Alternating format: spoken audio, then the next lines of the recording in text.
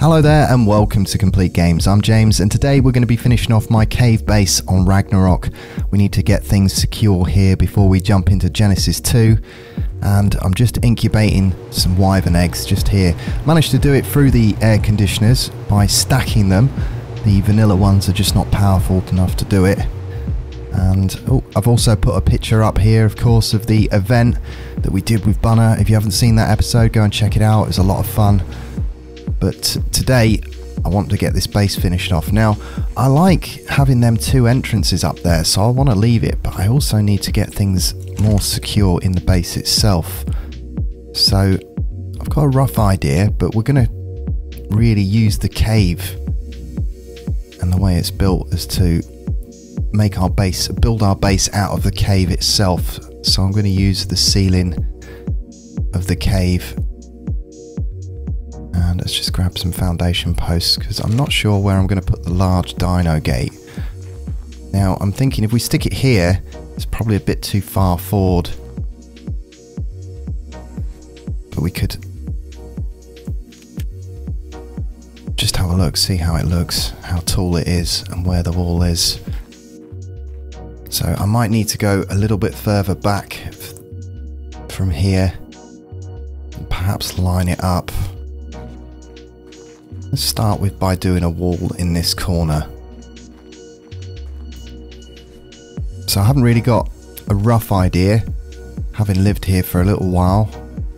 Of course, I'd usually built my base a lot quicker than this, but we've just been on the Herbie Island and things have been pretty well locked down.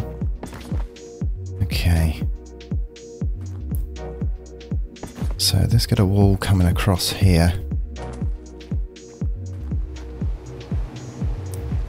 Things are starting to take shape a little bit more. Okay. And I can replace this with windows. I think this foundation is slightly different to that one. Some of these foundations I had to eyeball as they wouldn't quite clip. Let's just grab some windows as well. I might end up using greenhouse windows.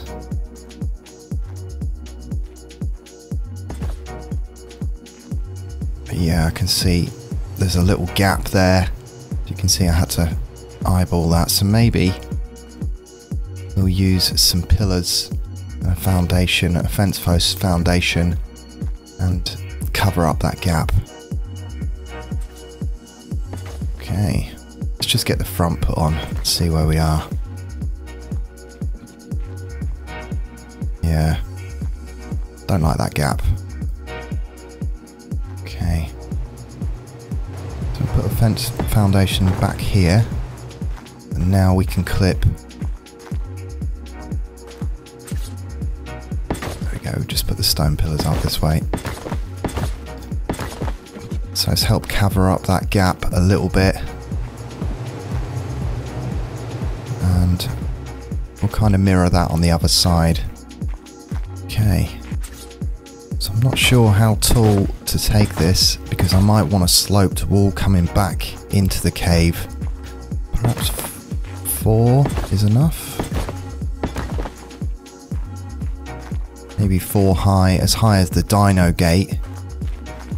And then perhaps we'll put a ceiling across so we'll have a sloped ceiling. Oh, our dragons are ready. And nope. Of course I've already got my perfect pair, but just looking for a mutation. Okay, a couple of fence posts in here, and that'll let us clip our dinosaur gate in. So fence posts are really handy of being able to create another snap point. And there we go, so we can clip that onto the end now. And yeah, I think I'm going to have that roof sloping into that. May even bring this forward, because otherwise we're going to end up with a square build. So let's try making a little entrance. So it's a little bit boring just sticking the dinosaur gate in like that. So we're going to make a little kind of porchway.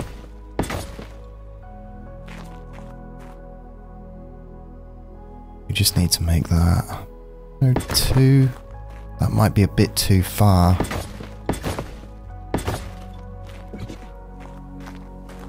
Yeah, perhaps we'll just come out the 1. Let's say I've only got a rough idea for what this is going to look like. And I guess we're just having to work with the cave here, so... Oh, lost a couple. I think bringing that out by 2 is a little bit too much. So again, let's get some fence foundations and make another snap point and put the door on the end. Dead simple trick. There you go.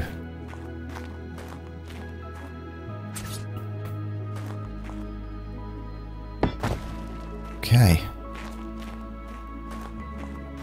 Yeah, I think that looks more proportionate to the size that we're building in. And of course we just need to come back this way. I'm thinking in this corner where I'm currently standing is where my forge will eventually go. The industrial forge. It's working quite well with the small forges that I had, because there's plenty of metal at the top of these stairs, so just come up 4 high here. Now I'm going to replace some of these for greenhouse windows.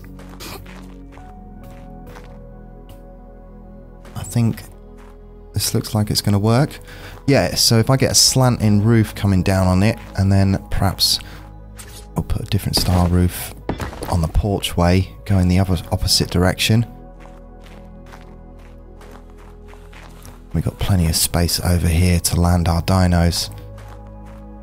So I'm back and it's a couple of days later, and I just wanted to get a short video out there just to take you round my Ragnarock base, because of course we're going to be playing Genesis 2 for a little bit, so I wanted to get you all caught up on what the Ragnarock main base looks like before we jump across onto Genesis Part 2. So I've managed to get the chemistry bench down, and I've chosen the chemistry bench over the industrial forge, because I still need to get a few more materials together before we can put that one down. But this is how the front looks now, and managed to put the slope roof on and give it a lick of paint. And of course we can just come in and land down here. I can do some breeding outside. We've got a water pen to do some breeding as well, and this is eventually where the industrial forge is going to go, because it works quite well there, and we've got plenty of metal at the top. Brontosaurus outside making a noise, but yeah, I'm kind of happy. It sits into the back of the cave. We're kind of limited as to what we can do in here, and utilising the space is what I really wanted to do, and we can still do that on the outside. So I can continue breeding outside there, and of course managed to get a few pieces of furniture down. And if we just come outside here, you can see what I've been taming over the last week when we've been jumping on. So starting off with, we've managed to get our wyvern. Of course, we've got Sabo, and he was the first wyvern we've got, but we've bred that with a couple of other wyverns, got our perfect wyvern. In fact, I think we just took the weight from Sabo, and then we got a weight mutation on this one, but as you can see, 38 in stamina, 36 in weight, 34 melee. This is 38 in health, so that is a really strong lightning wyvern. I've got a few dodicks here, haven't given them a name yet because we need to breed some. So I've just picked up this blue one which had reasonable stats, but I like the colour, so maybe we'll breed that back, I don't know. We've got a few different ones here. I'm just going over with the numbers so you can see the one at the end here has definitely got the best numbers all round, but if we can get an imprinted Dodic, that'll definitely be better than the one that we've been currently using. And I do like the blue. Maybe we can use that somehow. I don't know. The Tech Parasaur. Now this one's got 40 points in weight, 42 in stamina, 48 in health, so it is a good tech parasaur, but they're not much good for anything apart from harvesting. But hey, I grabbed it anyway. But we have got ourselves a griffin.